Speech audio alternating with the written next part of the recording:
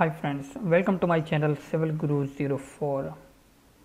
We are going in the chapter number 7, and in this video we will practice exercise number 4, that how to edit a profile with grips. Usually we edit profile with grips and profile creation tools, because when we draw our design profile then we need to refine that with editing.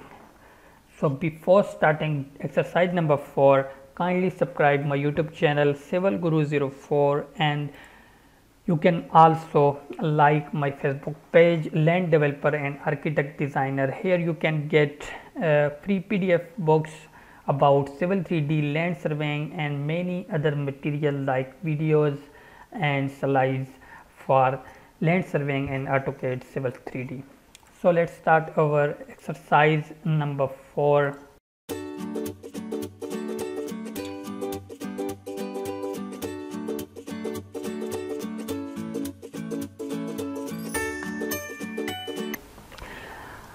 As you learned in the chapter number 5 that designing in 2D using alignments, it is common and often recommended to lay out a rough version of a design and then apply a series of refinements to achieve the final design.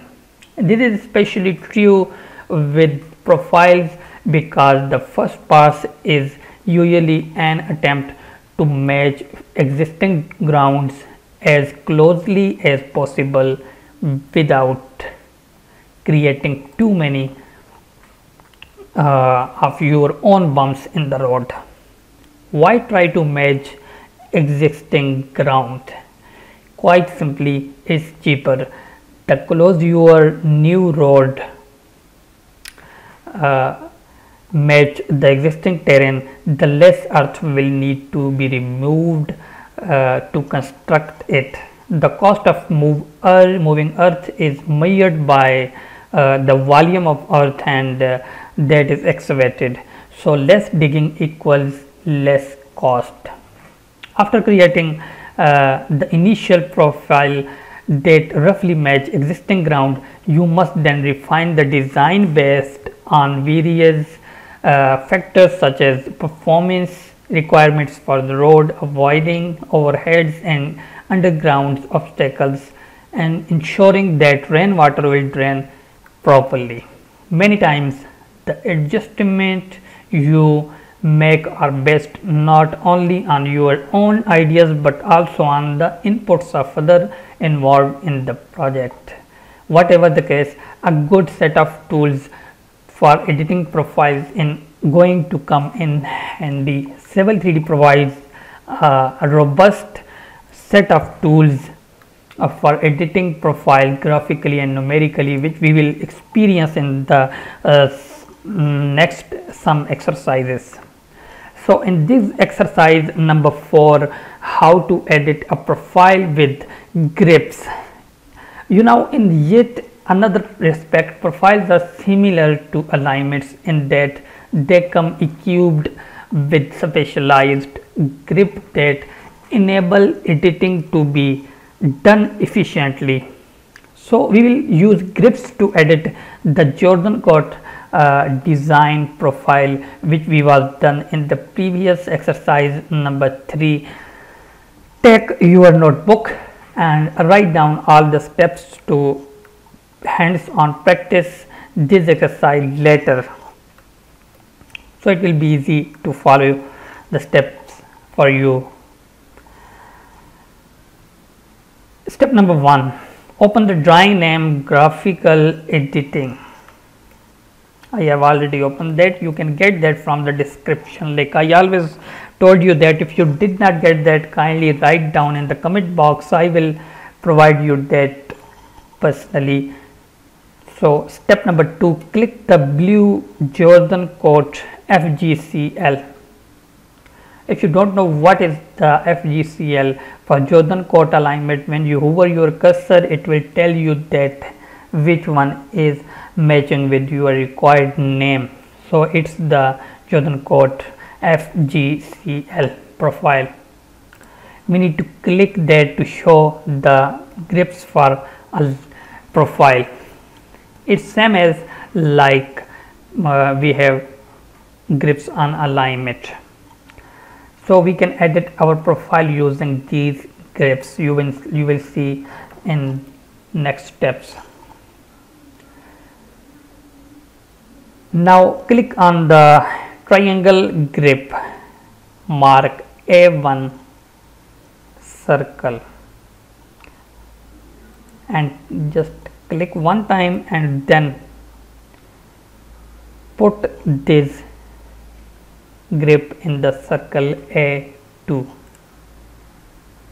So we are changing our profile from A1 to A2, which is closer to our natural ground surface.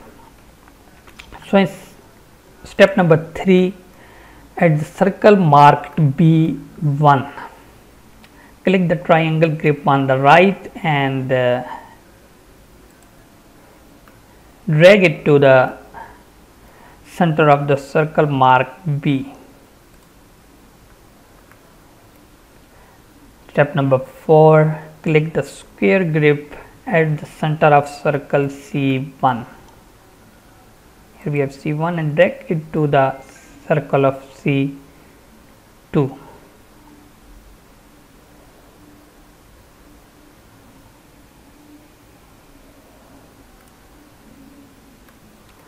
Step number 5, click the circular grip located at the center of D1.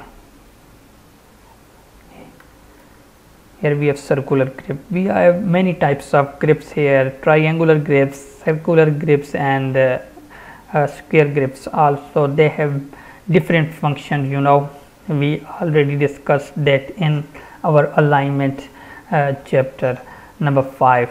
So click on D1 and drag it to D2.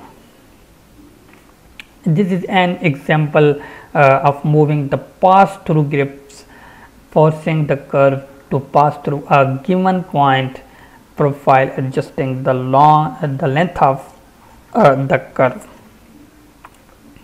So step number 6, click the circular grip at the center of E1 and move it to the center of the circle E2. This is an example of moving the end point of the curve, which also moves the start point to adjust the length of curve, because before our length of curve was here, but now we have reduced that E1 to E2. Step number 7, save and close the drawing. So you can see how can we edit a profile with grips very easily and nicely. To do that efficiently. Hope you like this video. Kindly subscribe my YouTube channel and press the bell icon to get latest notification about new videos.